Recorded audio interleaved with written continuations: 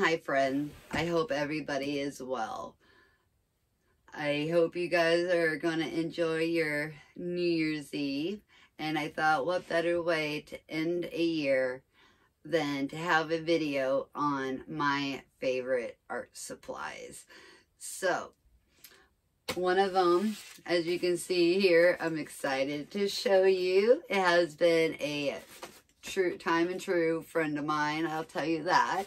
But stay tuned in the video to see my favorites. I hope you guys can sit back and enjoy. Okay, the first thing I want to begin by showing you of my favorites is I love my Winsor & Newton paint, and this is my Maiden ceramic palette.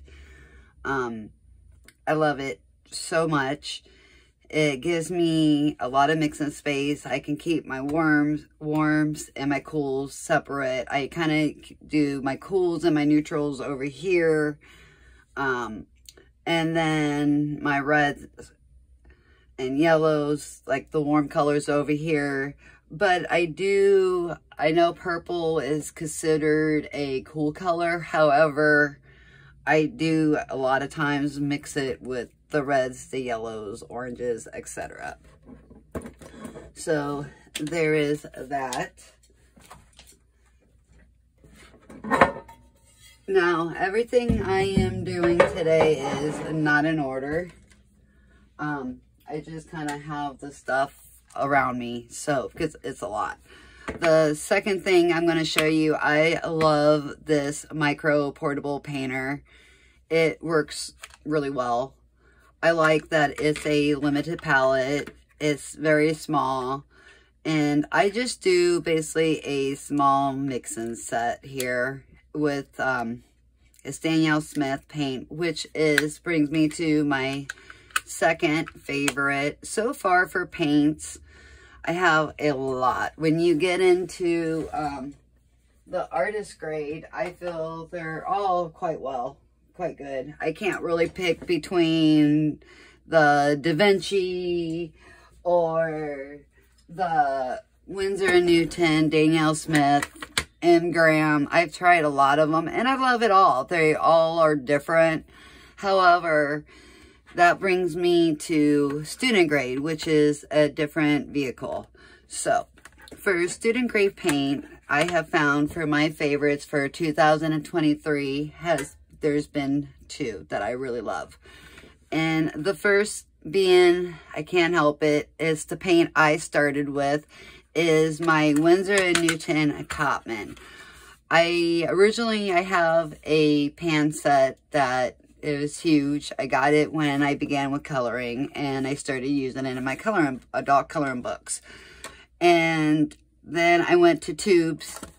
And this is another favorite of mine. These little plastic palettes, there's this size, and then there's, you know, the bigger ones. They have like the 33 wells. They're great for beginners. They're very cheap. You can scruff it down. I have a video on it. Or there's, you know, you can use a magic eraser, you can use a scrubbing pad, but I have a video on it, and if I remember, I will put it down in the description below. But I love the Winsor & Newton Cotman. I find it's a very affordable, very good student grade paint, in my opinion. The next set of paint that I would like to talk about that is student grade is the Mailing student grade. Is made by Paul Rubin, and I have not tried the actual Paul Rubin paint, which I love. So Paul Rubin, if you're listening, I would love to try your actual Paul Rubin artist grade paint. But in the meantime, I got this Mailing, and I love it. I have the older version, which some people may have. I bought this, I think, right before they switched to the actual pans. But they're in this plastic thing, and it's not bad. You can't, like, once you use it, these suckers are not coming out. But if you did this when you first got it, the little cakes would have fell out. But you have a mixing area here. Excuse the dog hair. I have 2 dogs and it's inevitable.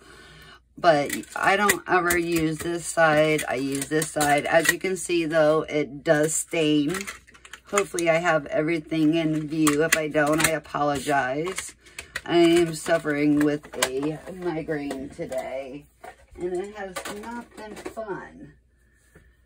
So I want to go to the next item. So I do a lot of plein air and a lot of urban sketching. And so I got this Rosa Gallery urban sketching palette. And I absolutely love it. The colors are perfect.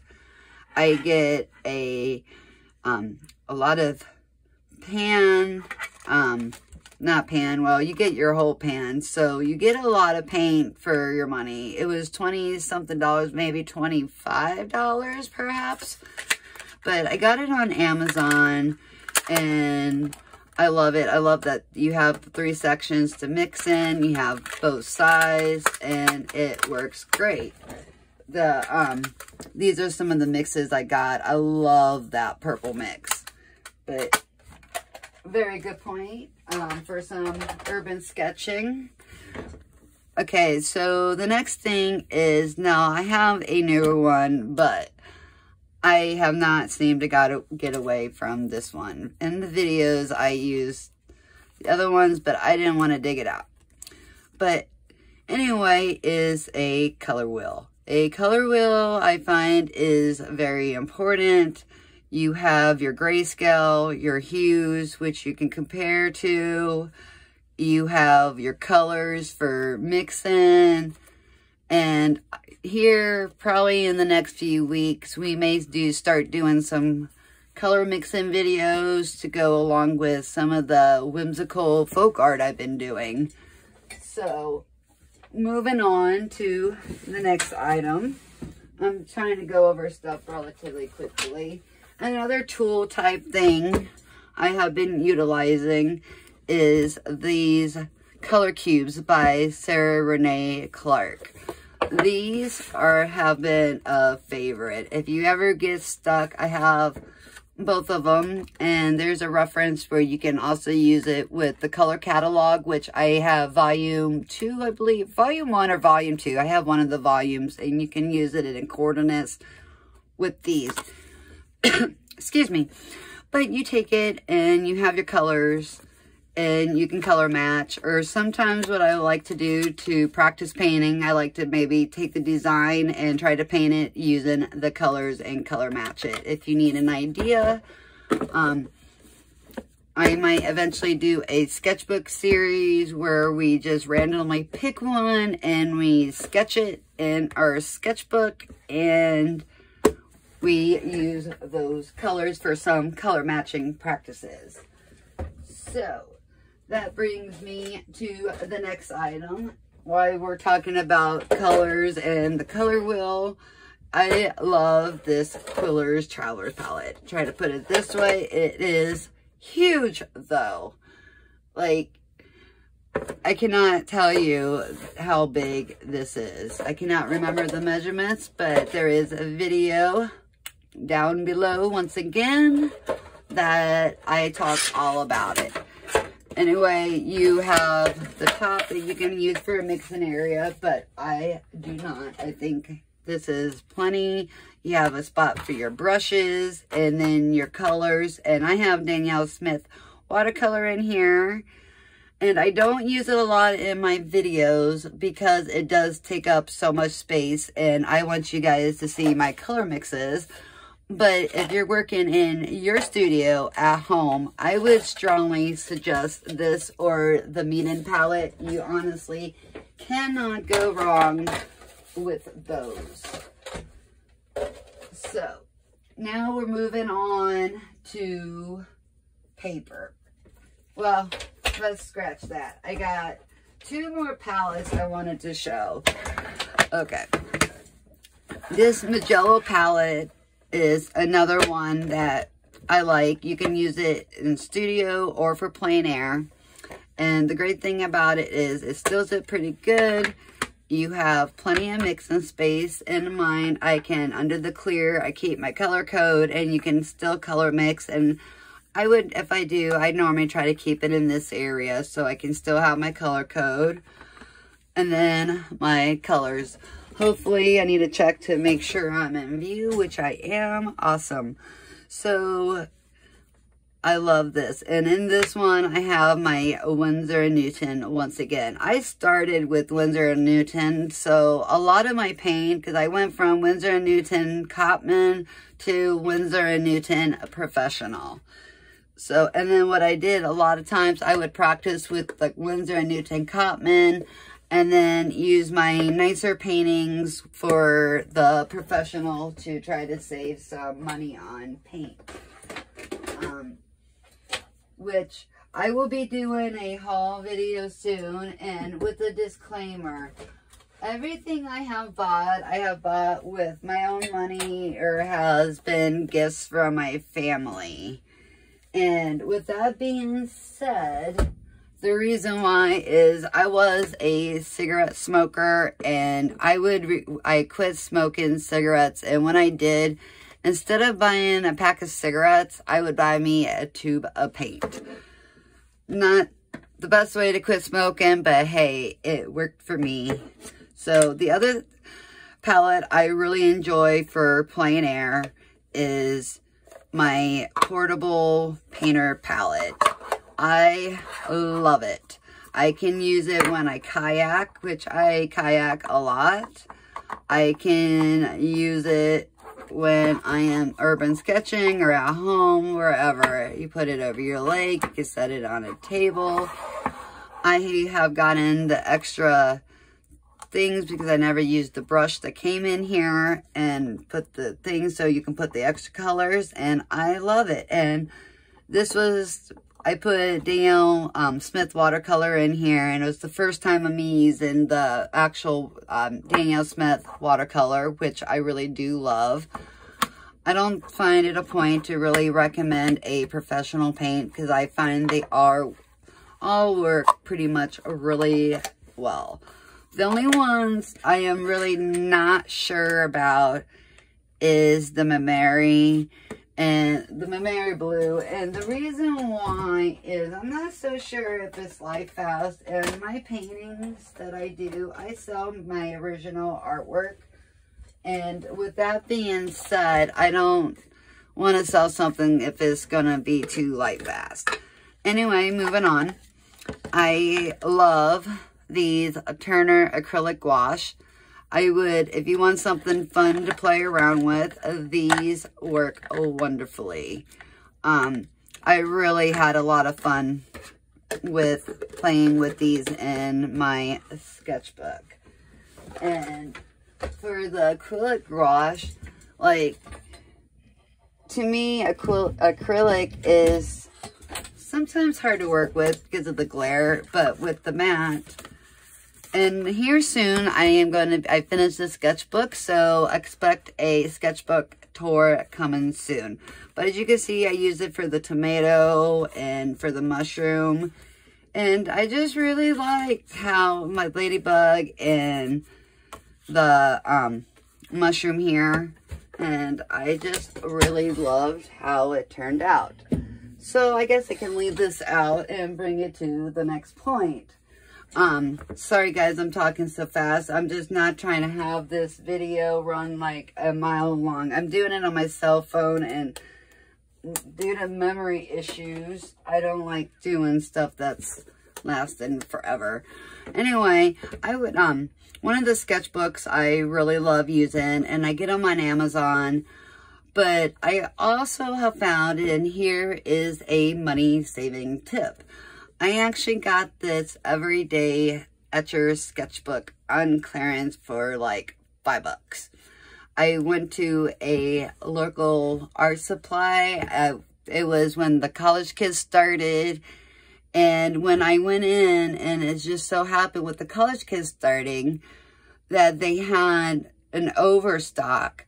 So check with your local art stores because sometimes they'll have clearance and you can find these hidden jewels. And I bought a whole bunch of the Etcher Everyday sketchbooks in different sizes and different kinds. They're all cold press, though, however. So this is an all-time favorite. I would definitely suggest it. However, the one downside I did not like about it is how dirty the covers get, because I do a lot of plein air and being out in the environment, it gets really dirty. And the color, or if they're going to have the fabric, I wish they would almost do a black option because it wouldn't show the dirt as well, even if you go and paint it up. Okay, moving on, and we are getting down closer. I'm going to go over some of, you see, here's another Etcher sketchbook. This is one I am previously working on, and it's in portrait style, which is a newer for me. So this is what I'm going to be doing for some urban sketching and some whimsical type folk art, which everybody has been loving. Thank you, by the way, for those who are newly subscribed to me. Thank you, thank you, thank you. Really appreciate it. So very kind of you, and the very kind comments from my subscribers that have been following me from the beginning. I want to have a special thank you for you. I really appreciate it. But moving on,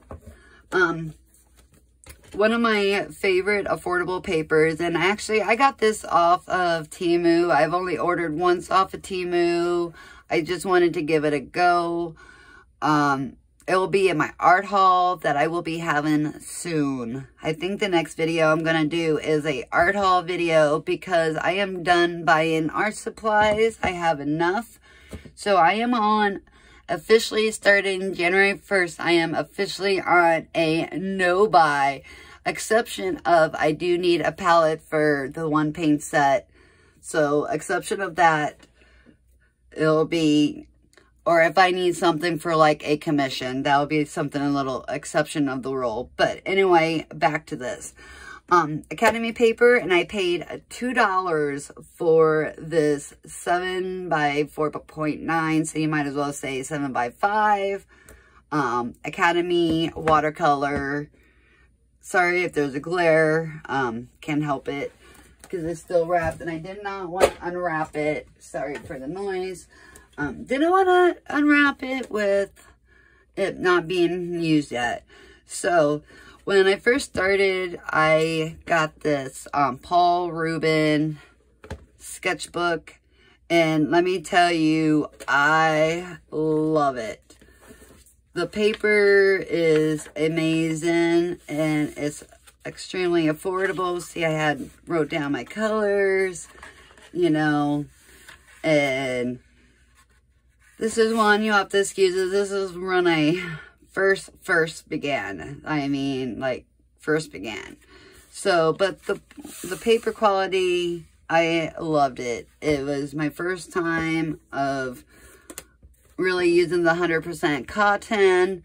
And let me tell you, if you guys are looking for a really good, affordable sketchbook, the Paul Rubin honestly is a way to go on that as well, besides the Sketcher Everyday Sketchbooks. So I started practicing flowers, and I kind of like Lindsay, the Frugal Crafter, and her sketchbook floozies. I kind of feel like her. I have so many sketchbooks, but it's hard for me to go to use my good, expensive Arches or Fabriano paper if I'm just practicing. So for me to justify the expense, I tend to use sketchbooks. So, I was watching Deb Walker. A lot of you guys are familiar with her. Those who haven't, she does amazing florals for beginners, and she's a wonderful YouTuber. You should check her out on her channel. But if I remember, I'll leave her link and everything description below. But she suggests this Artisto watercolor paper, and she said it's not 100% cotton paper, but it works really well. And I am finding it works beautifully for my loose watercolor florals that I am practicing. Here is one. If anybody want to see any florals, just let me know down below in the comments, and I will be more than happy to accommodate. I have been practicing them and really enjoying them. This is what I have done thus far. I got a couple books I have been using for references and trying to practice flowers, because in Ohio during the spring and summer we can paint buildings, barns, landscapes, and we have lots and lots of flowers. So I love painting flowers.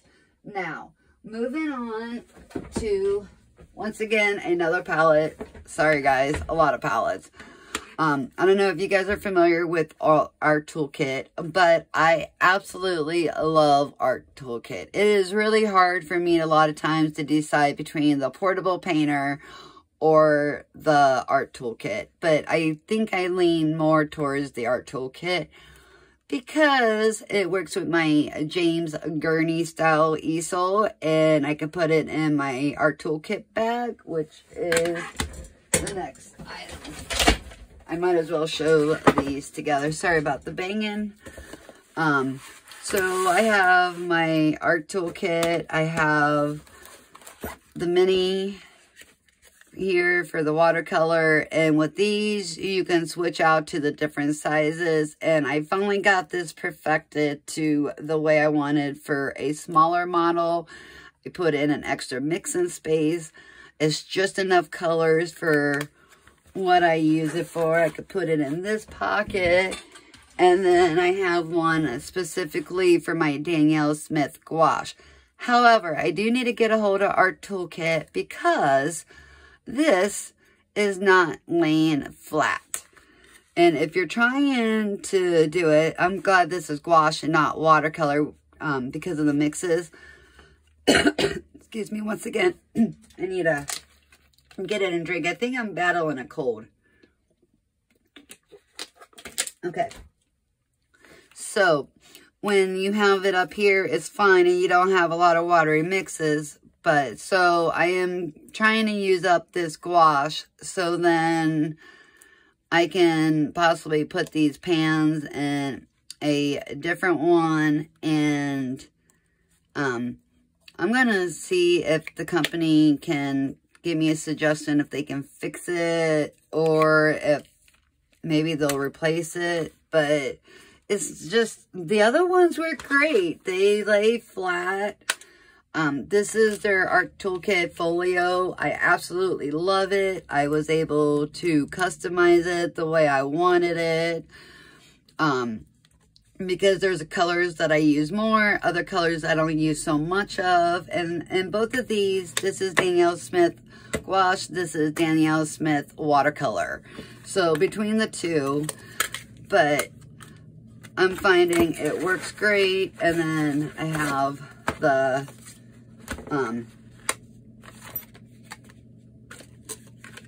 key, you know, I keep the palette colors, color chart, I will call it as such. And then see, both of these fit right in here. I normally don't keep the large one in here. I use that for a separate actual kit.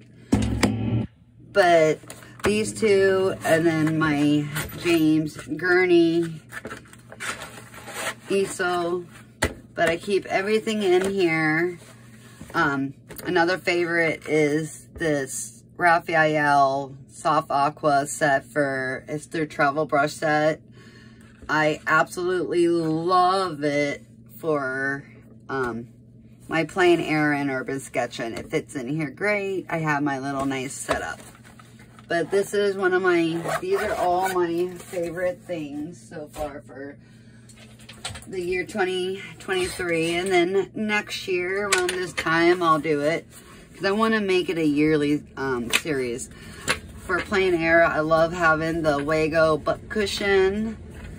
Now, another favorite, and it's always hard between what I'm doing, but if I'm hiking, I will take this over the art toolkit bag, because it has the straps. I have my butt cushion, and then this is where I use the art folio palette, because I can put it in here and have all my stuff. So this etcher fill case is an all-time favorite.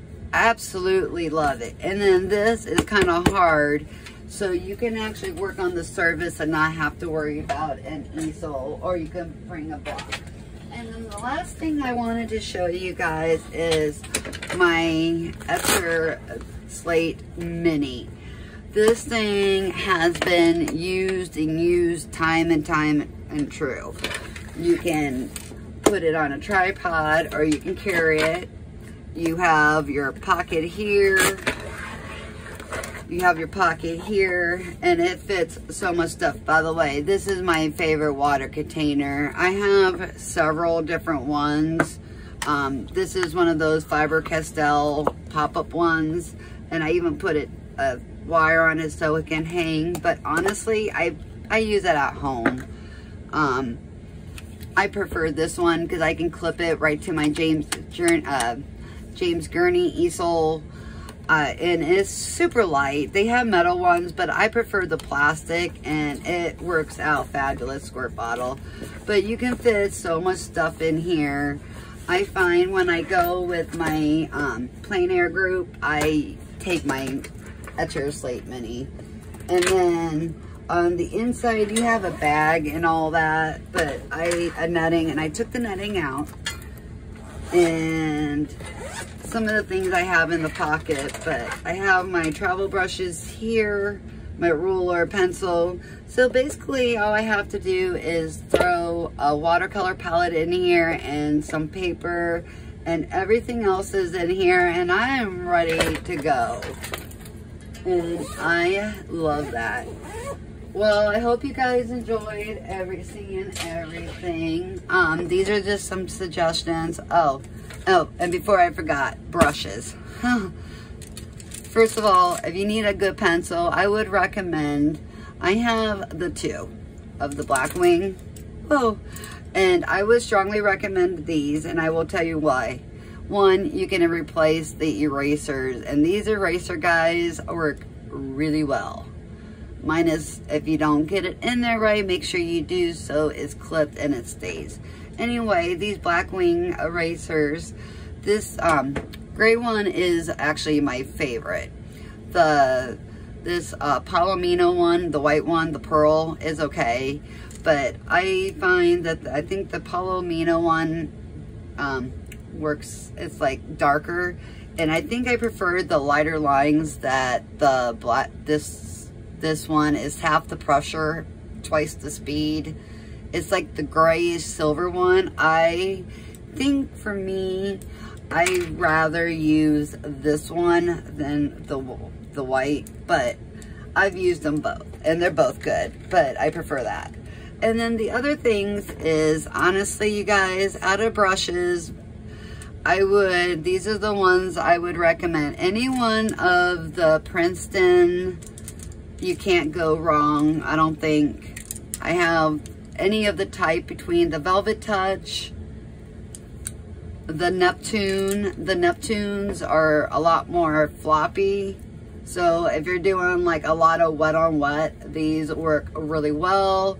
If you're doing a lot of detail, I would go with the Heritage or the Velvet Touch.